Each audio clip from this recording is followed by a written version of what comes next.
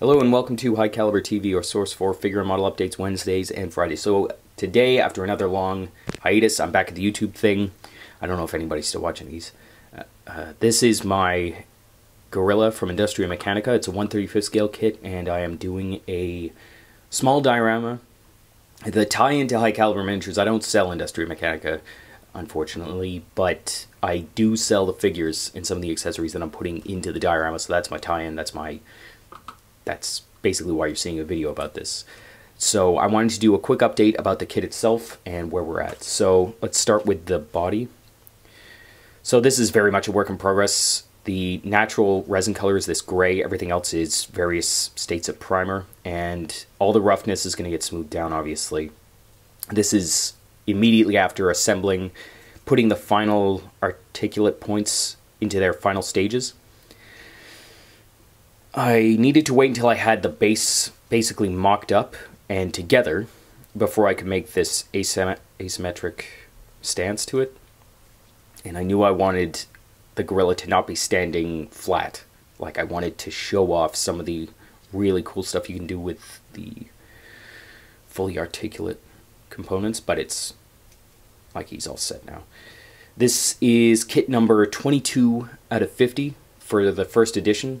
So if you've ever built a limited edition or small run, I should say, resin kit, you know that there's some skill, shall we say, that goes into it. Maybe less skill, more patience and technique that you have to put into it.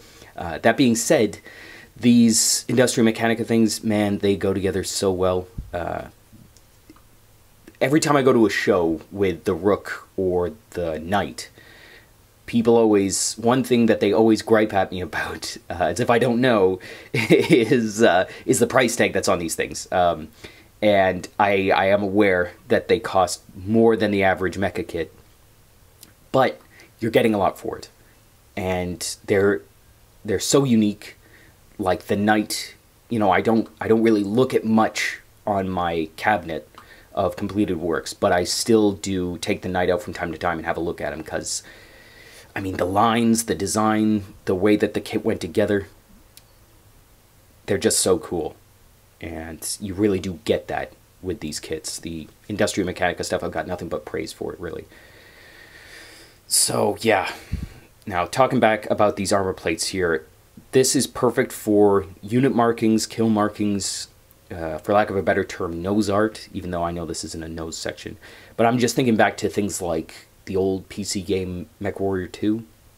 I don't know if any of you have the same fond memories that I do about that, but they always had really cool, like, numbers, unit markings, things like that on them. And that's the kind of thing I'm going to try and replicate on this. And I am thinking about, for camouflage schemes, I've got a bunch of paint plates for ME-109, you know, the Second World War Interceptor, basically, and they had a lot of really funky, really cool two-tone patterns where there was like a squiggle, light on the bottom, dark on the top, and I'm going to work around that. This isn't going to be a 109 with legs, but I'm going to work with that. And then I was thinking about having one of these ceramic plates be sort of fresh out of the factory and be in its original primer color, and then have like chalk markings on it for like widths and various measurements to sort of set it apart, and that'd be a little bit of character that I could put into it, but we'll see. I still haven't nailed down the paint scheme yet. So the other sub-assembly that I've got here is the sort of the head, I guess you could call it, of the Gorilla. And just like the main superstructure, this went together really, really well. Bit of cleanup, but that's to be expected. Yeah. So, the other part of this video that I wanted to touch on was the base, and let's move on to that. So we're back with the base. Now, this is just a rough mock-up. None of these components are fixed down. The only things that are fixed in place are the sidewalls here. Now, the green stuff is basically what you use to plant artificial plants. You get it at Michael's, you can get it at art supply stores, probably at gardening stores, I don't know. But it's really great because you can shear it down into any shape you want. There's not really any barrier to that. And you can get it in very large bricks. So, you know, you can make hills, buildings out of it probably. But The only thing I would caution against it is you have to have a plan to fix it in place. You can't leave it exposed because it flakes off real easy. So I'm going to fix it in place with thin down white glue or carpenter glue, whatever I can find that thins well with water. And then I'm going to apply some roughage over top of that to make it so it's not a smooth surface. And then over top of that, we're going to start layering in our components, just so that there's a base that looks irregular underneath that won't be flaking off over time. The white strips that are forming the frame, for lack of a better word, of the base are exactly what you think they are. It's evergreen strip. This is what real modelers use. I have yet to use it, so, you know, be gentle.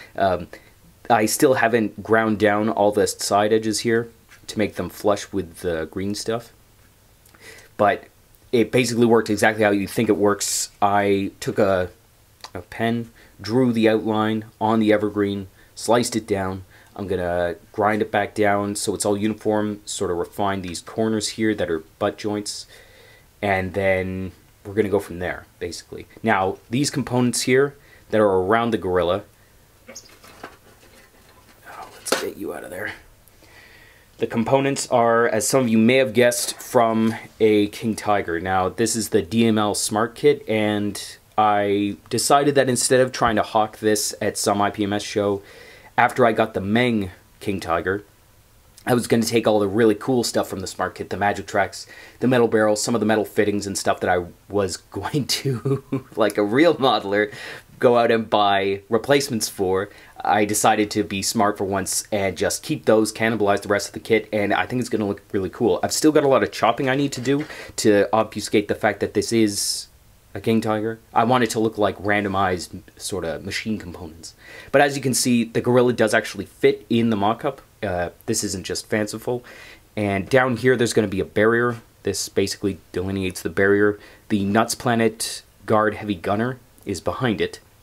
And then out in front is a Stalingrad 1/35 scale, they call them Apocalypse Survivors. He looks basically like he's a vagrant that has his hands up. And so the gorilla's going to be turning down to look at him. So there's going to be multiple layers. You've got the top of the gorilla is going to be here, the figure's going to be down here, and that'll create some interest. So yeah, this is where I'm at with the gorilla. I sort of blitzed this yesterday and really just jump-started the project again. Sometimes I find it's really, really hard when you shelve a project for too long to get back into it. But, I mean, for whatever reason, I cleared my bench and I just got down to it. So, yeah, I am very excited about how this is going. I've got a huge stockpile now of components. This is the first time that I've actually ever scrapped a kit. It's so brutally. And I am very excited to create different geometric shapes. The great thing about these is that they've got all these sort of, you know, extra details on the shapes themselves. So it's just like doing, I mean, you're basically creating your landscape. Oh yeah, and what this may, you may be wondering what this actually is. This is just supposed to be like a slag heap that the gorilla is protecting. And I'm going to have a bunch of graffiti on the barricade. I still haven't nailed down what the color scheme is going to be for the components. I'm thinking rust that's covered in dust with rain streaking on it. Basically, I just want it to look uniformly bad and sort of randomized. So that'll be a really fun step to do. But yeah, thanks so much for watching, guys. I'm planning on doing more of these videos. I've got a bunch already created. And yeah, stay tuned for more. Thanks so much for watching, guys. Check us out on Facebook, Pinterest, and Instagram, High Caliber Miniatures. I'll see you guys next time.